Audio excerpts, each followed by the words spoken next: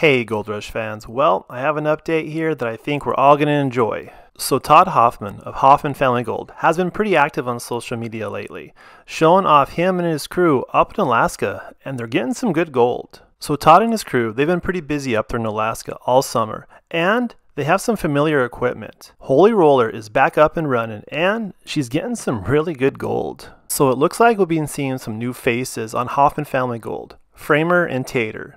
I can only assume that Framer, he's a carpenter, and Tater, he likes tater tots. So it looks like all the original crew is back. Jack and Thurber, Randy and Hunter, Andy, and now Todd's son Cub. So looking at these posts, it looks like Hoffman Family Gold will be coming back in March. This is from Todd Hoffman himself. This isn't confirmed, but honestly, I can't wait. Now, I don't know about you, but that is some beautiful, chunky Alaskan gold there. Alright everybody, this has been a Gold Rush Minute.